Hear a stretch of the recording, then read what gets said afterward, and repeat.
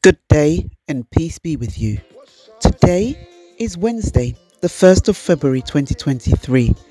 Hallelujah. We are into a new month, the second month of 2023.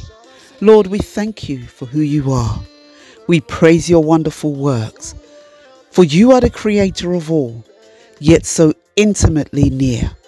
Forgive us for the times we have made you an afterthought.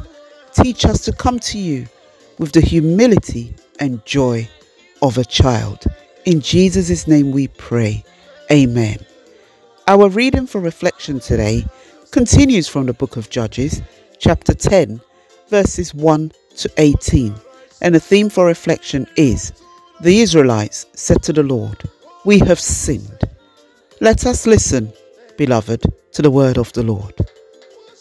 After the time of Abimelech, a man called Issachar, named Tola, son of Pua, the son of Dodo, rose to save Israel. He lived in Shemiah, in the hill country of Ephraim. He led Israel 23 years, then he died and was buried in Shemiah. He was followed by Jair of Gilead, who led Israel 22 years.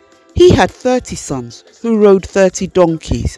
They controlled 30 towns in Gilead, which to this day are called Havoth Jair. When Jair died, he was buried in Kamon. Again, the Israelites did evil in the eyes of the Lord. They served the Baals and the Ashtoreths and the gods of Aram and the gods of Sidon, the gods of Moab, the gods of the Ammonites, and the gods of the Philistines.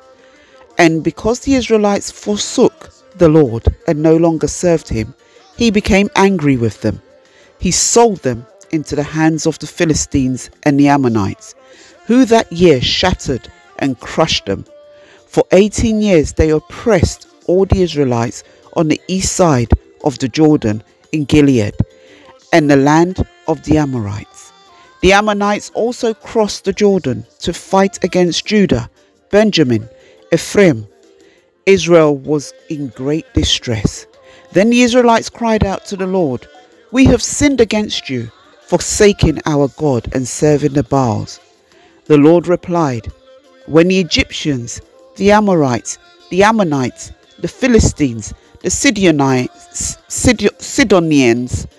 the Amalekites, and the Maorites oppressed you, and you cried to me for help, did I not save you from their hands?